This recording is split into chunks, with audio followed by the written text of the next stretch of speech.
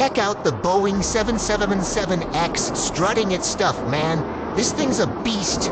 We're talking the baddest, meanest, single largest thrust engine on the planet, rocking the stage at an aviation show.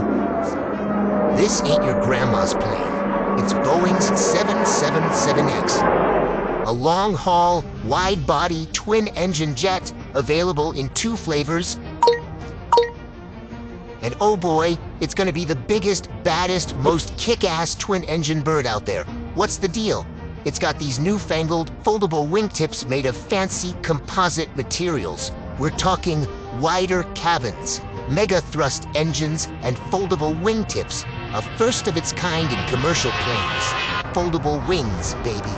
They add an extra 6 meters to the wings, giving us better performance and efficiency. The Boeing 777X is a beast, 76.73 meters long, 19.68 meters high, and with wings stretching a whopping 71.75 meters. It weighs in at a hefty 351.5 tons on takeoff. At the Farnborough International Air Show, the 7X showed off some crazy stunts. Picture this.